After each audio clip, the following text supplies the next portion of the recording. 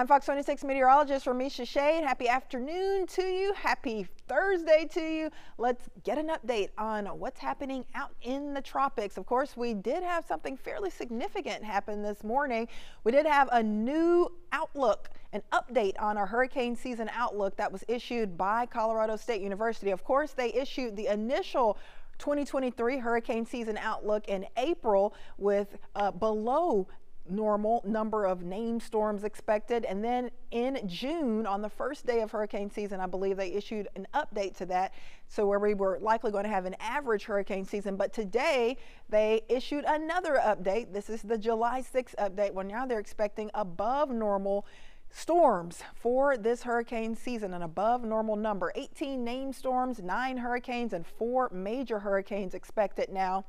This is due to the fact that the sea surface temperatures in the tropical Atlantic are at record warm levels. So we are expecting a big El Nino pattern to set up, and that normally would mean a lower number of named storms, hurricanes, and major hurricanes. But due to the fact that the waters in the Atlantic are so warm, we're likely going to have an above normal hurricane season. So this is something we will be monitoring closely. An average season would give us 14 named storms, 7 hurricanes, 3 major hurricanes, and we could end up with more than that. Check out the sea surface temps. They are well above the norm all across the Atlantic, well into the 80s, about 4 to 6 degrees above normal.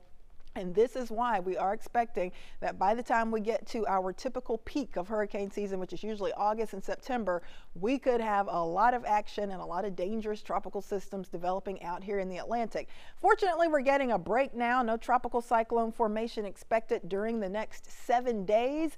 Things are very quiet out in the Atlantic, quiet as well in the Caribbean, up towards Puerto Rico, down around northern portions of South America. Not much at all going on. There are some showers and storms out in the western Caribbean, close to the Yucatan Peninsula and over towards Cuba, but nothing that is expected to develop into a tropical depression or tropical storm. In the Gulf of Mexico, things are quiet as well. We do have a couple of systems I want to talk about in the eastern Pacific.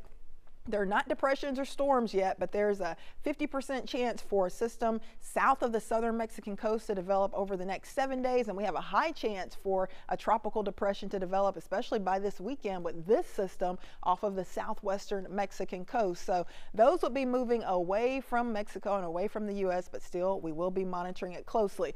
We've already had 3 named storms, Arlene, Brett, and Cindy so far this season, and it's still pretty early on in the season. The next named storm for the Atlantic tropical basin would be Dawn, and we'll be monitoring things closely. But overall, we are dealing with the threat for more storms developing out there, more tropical storms, more hurricanes, especially as we get closer to August and September. Of course, that peak right around September 10th.